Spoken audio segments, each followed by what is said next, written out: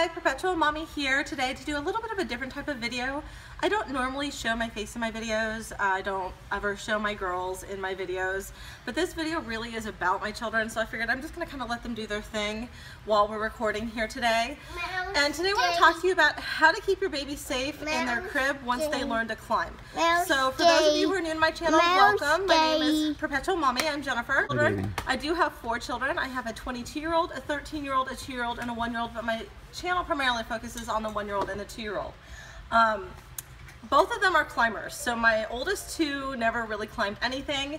The youngest 2 climb everything. And so when my now 2-year-old was about 18 months old, she climbed out of her bed for the first time. We didn't know that she climbed out until we went in to get her from her nap, and she had a book in there with her. She had a book in her bed that she hadn't gone to bed with, and so we'd asked her how she got her book, and she climbed out of the bed, went to the bookshelf, grabbed a book, and climbed back in.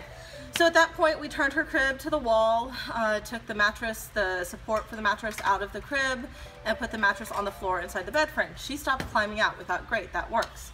The 1-year-old then was about, when the 1-year-old hit about 14 months old, she climbed out of her bed for the first time. We did the same thing to her bed, turned the short side against the wall, dropped the mattress to the floor. That lasted about 3 weeks, and after that what happened was I was folding laundry at the end of the bed, and the girls do sleep in my bedroom with my husband and I was folding laundry at the end of the bed, and I looked over and my baby was hanging upside down head first on the outside of her crib like a sloth, with her feet straight up in the air and her head face down. And she has incredible core strength. It's probably the only reason she did not fall. I have no idea how long she was like that. So without screaming, which took everything I had in my body, I went over and I grabbed her and I put her back in her bed. So turning her crib to the wall, dropping the mattress to the floor, that did not stop her. She's got incredible body strength. She can reach up above her head with her hands and hoist herself just with her arm strength up and over like a pole vaulter. So she is incredibly strong. People say all the time they've never seen a baby quite as strong as the 14-month-old is. And so at that point, my husband and I became fairly desperate. When she did that, when I was folding laundry, it was pretty late at night. The girls had baths. They were all ready for bed. And we didn't know what to do. I was like, I can't sleep. There's no way for me to sleep and have this be a safe situation. At 14 months old, I didn't feel like she was ready to have a Montessori type bedroom, especially in the bedroom with my husband and I. It would have meant that we took our bed out of the bedroom and put the mattress on the floor. It would have meant that there was no dressers in there, because even though the dresser's mounted to the wall, this little one right here climbs the knobs on the dresser like you would like a rock climbing wall. She does front flips. She can almost do a cartwheel. So she's incredibly skilled at all kinds of climbing and acrobatics. So it would have meant removing speakers, removing the rocking chair, everything and anything she could possibly climb. We pretty much would have had to get the bedroom.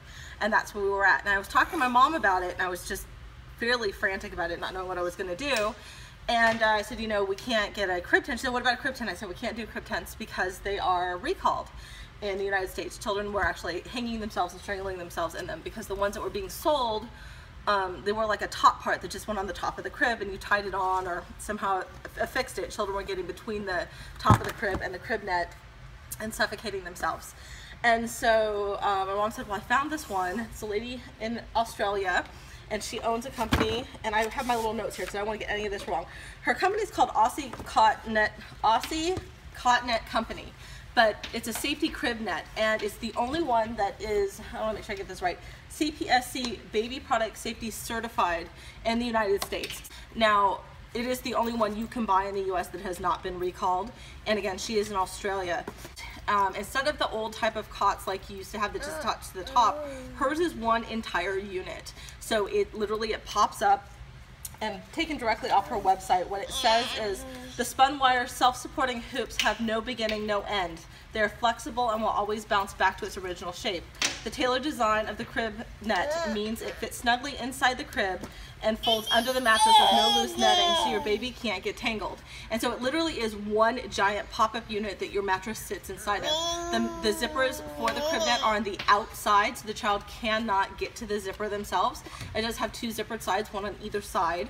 And so there's really nothing for the child to get to. And I did record a series of videos for this, so it's a little bit different. Again, you're seeing my children run around, which you never see. You're seeing my face, which you never see. I just took a shower, so I have wet hair. But, you know, I wanted you guys to see how active my children are and what this is like. And there's no worse feeling in the world than not being able to keep your children safe when they sleep. I mean, it was a horrible feeling. So anyways, I was talking to my mom about it. She found Michele. I wrote to her. Now, she is in Australia. We're talking about almost a full day's time difference between her and I. And she wrote back to me the very next day. And she was phenomenal. She answered all my questions. She sent out 2 crib nets right away to us. We got them very, very quickly. And from the first night we used them, they've been magic. Now, for those of you who don't know, I'm a CPS certified instructor. I also worked for Rady Children's Hospital here in San Diego as an injury prevention specialist for almost 12 years. I just stopped working there about 3 months ago. So I did work there almost 12 years as, again, a CPS instructor and injury prevention specialist. I do work full-time at another job, but I worked per diem for 12 years. So I do injury prevention and safety for a living. It's what I do. It's what I love. And I had never heard of Michele. I'd never heard of her company. And I thought, what a disservice. Her nets, if you look at her website, a lot of people actually use them for autistic children or children with special needs who aren't able to keep themselves safe, or who aren't able to transition into a regular bed because change is hard for them. And so I'm in love with this product. I'm in love with the owner of the company. She is the one that will respond if you email her. So again, I did record this video in a series of videos. The first one, you're going to watch me put the crib into the bed. It takes seconds. The first one my husband did, the second one I did. And I am very short, you guys, so for me to be able to do that was pretty incredible. And then the second video is the next morning. I talked to you about how that first night went. And then I actually interviewed my 2-year-old. I did that this morning to get her to talk to you about her crib net. Now, she's 2, so she was talking about her, Princess Castle bed, which is what we call it. And then she started talking about a carousel that we were on yesterday and started talking about her bath time, and then back to the Princess Castle bed. So she's kind of all over the place the way 2-year-olds are, but you can see her enjoying her bed. She absolutely loves to get in it. She likes everything about it. She tells everyone she can about her Princess Castle bed. She's playing with the camera right now. So you guys, please ask me any questions that you can. I'm going to try to help Michele, the owner of this company, get into some US retail shops because I am so very impressed with the product. But hopefully this helps you guys, because like I said, there's no worse feeling than knowing you can't keep your baby safe. And at 14 months old, this one was nowhere ready to be in a bedroom with any kind of furniture, with any kind of rocking chair, with any kind of bookshelf, all the things that you would have in a bedroom. Plus my husband and I, our bedroom, and I should have said this earlier, our bedroom is one open unit. We have one wall. All the other walls are glass, and our bedroom leads right into the bathroom. There's no door, there's nothing. It goes right into the shower, right into the bathtub, right into the big walk-in closet. So it is one giant room. If you could almost think, oh, she's found my shell wipes. If you can imagine one giant studio apartment as a bedroom, that's kind of what ours is like. There's no doors, there's no separation. And so it really would have been a nightmare and a half to get everything out of there and make it safe at all for children who were no longer able to be in bed. So again, hopefully this helps anybody who needs it. I look forward to hearing any comments or questions you guys have. Perpetual Mommy, until next time, bye-bye. Okay, so as I mentioned in the beginning of this video, this is recorded out of order. So we just received the pop-up crib net, and we put the first one in the 2-year-old's crib. So her crib is still backwards against the wall, but we put the crib net in the crib to see how it would go before I open the next one for you in the 1-year-old's crib. Now, we did not clean our bedroom because I was super excited to get these up for you guys and to try them out because I desperately need a way to keep my baby safe inside their beds when they sleep. So instead of spending time cleaning my bedroom, before we recorded, I went ahead and just decided to record. And if you see some laundry or some baby toys, just please excuse the mess. We actually live here. So the first tent went in really, really easy. It is super soft. The material is super sturdy. The strings that you tie with here are super soft. I was super impressed with this material. It's super strong, super soft. So if you have a high quality wood, you don't have to worry about it scratching. This is really silky, silky smooth. The zippers are very high quality, very strong, and the zipper pull, as you can see, is on the outside, so the child cannot unzip the tent. And it's actually the zippers on both sides. It went in very, very easy. It took only seconds to do. So you guys are going to watch me do the second one here right now. So this is the 1-year-old's crib, and the crib net comes in a yellow bag just like this with very easy instructions on how to open it and then how to fold it. That's literally all it is. Super duper easy. So I'm going to go ahead and open it up here. You find the zipper to open it up. So I've never seen Michelle's work prior to today, and it's phenomenal. Michelle's the owner of this company. Super great to work with. Oh, it's already popping open. So I hadn't even removed the strap and it's already opening up. So it comes as one big piece. All right, let's see here. I'm trying not to hit my husband as he records this.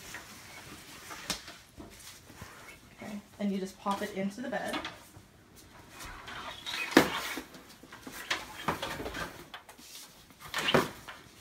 And I probably should have unzipped the sides first. Now I'll tell you, the hardest thing that I had with the first one we put in it was trying to straighten the bottom. You can see it wants to kind of fold in on itself. It's because the mattress, when you put the mattress in, that's what holds the tent shape. And so the mattress isn't in it yet, so it kind of wants to come in on itself. Now I'm going to try to do this by myself. My husband helped me put the other one in because I'm very short. I'm only 5'3", and cribs now are very tall for me. So I'm going to try to do it. Now Michele does recommend you open both sides, but because I'm so short, it really doesn't help me to do that. I actually may trade positions with my husband and have him do this because I'm so short. Or I'll just climb in here and do it. Alright, I actually got it in. Sorry guys, you're going to see my body in here.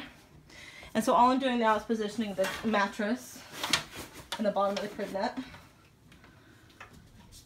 I'm actually going to pull the bed a little bit forward so I can get to it on the other side. Sorry, honey.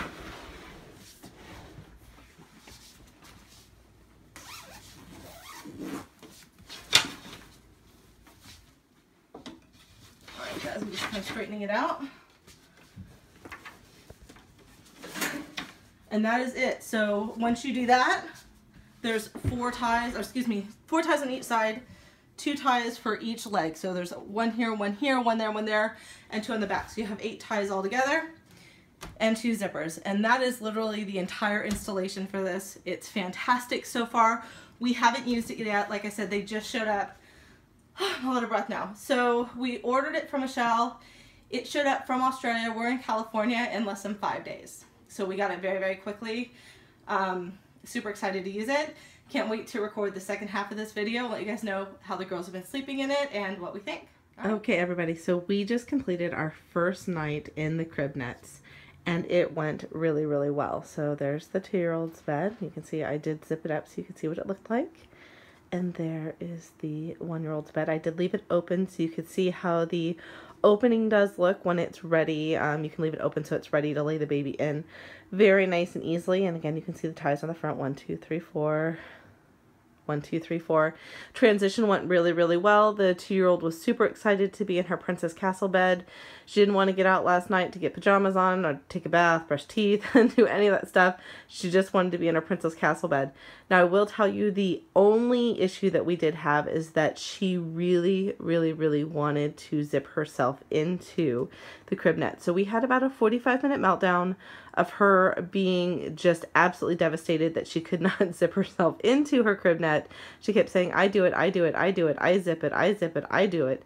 And she couldn't because, you know, for safety reasons, the zipper is on the outside of the crib net. So she did eventually get past that. Bedtime worked great. She slept great in it. Now, because they do have the zippers and the 1-year-old does wake up, she's barely 1, so she does wake up several times a night still to nurse. I was a little bit afraid that when I unzipped the 1-year-old's crib net to get her out to nurse that it would wake the 2-year-old up because they are so very close together. Now, they're so close together for one reason and one reason only, the same reason why the crib is against the window a little bit there. It's because we only have one solid wall in our bedroom, and so in order to get the babies to not sleep either in front of a solid glass wall or in front of windows, they have to share this wall right here. And so I know it's not ideal that the 1-year-old is next to a window. We do have extra insulation in the window, which is what you're seeing there. That's like a silver stuff to help keep it, you know, the cold and the hot out. It also blocks light. The blinds are obviously pulled up really high and the cords are not on there. But in order to get the babies against a wall in any way, they have to be close together. Because the 1-year-old does wake up to nurse and I did need to unzip her, it is a very large zipper. So I was afraid that because it is an unusual sound, it's not a sound that the 2-year-old's used to hearing at night, that she would wake up when I unzipped the 1-year-old's crib net. She didn't. So I unzipped it several times last night to get the 1-year-old out. The 2-year-old did sleep through that, so it didn't wake her up. Now the zipper is not super loud. It's not quiet either. It's just kind of a normal zipper sound, but again, the zipper expanse is quite large, so it's not a really quick zip. It, again, went great.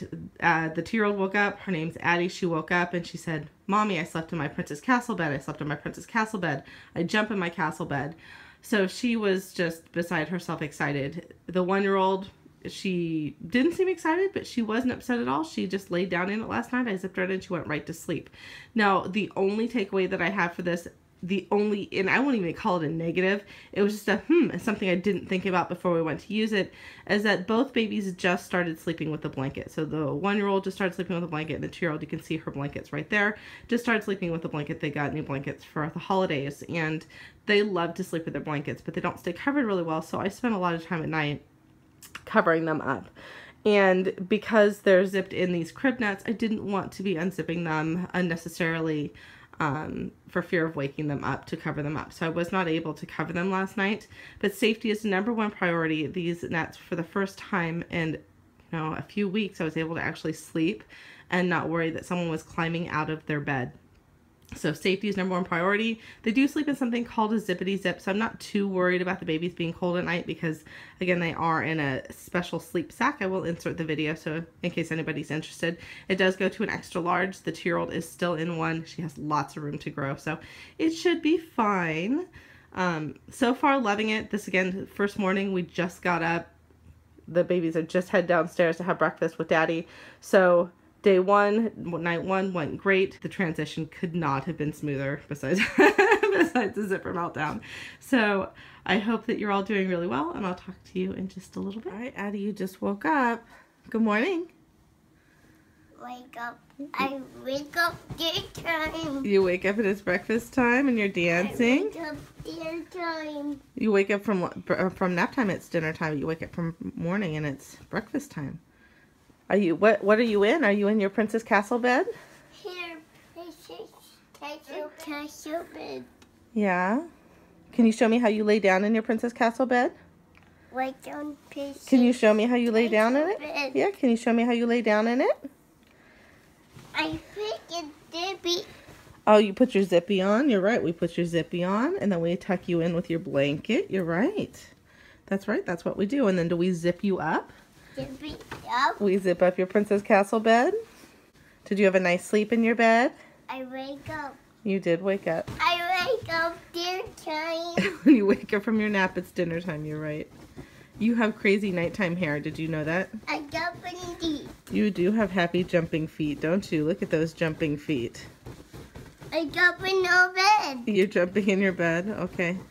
I jump in. Do you sleep every night in your Princess Castle bed? You're right. Is your Princess Castle bed pretty?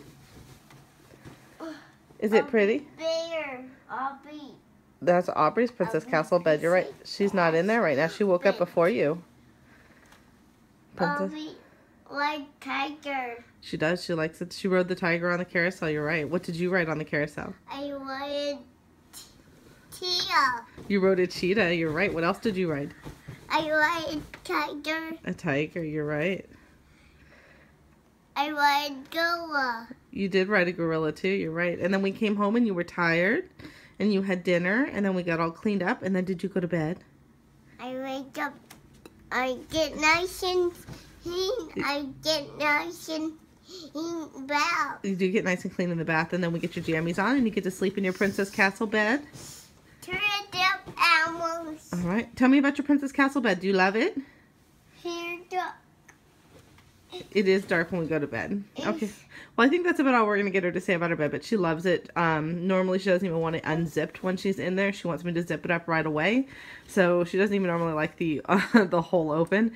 As you guys can see, she has access still to the lights, but she's pretty good about not turning them on when she's not supposed to. All right, everybody, we are adoring our crib tents, and the girls, like we said, we call them their Princess Castle beds, and she can't wait to get home a lot, take a bath, and get into her bed. It's her favorite thing in the world. She absolutely adores it.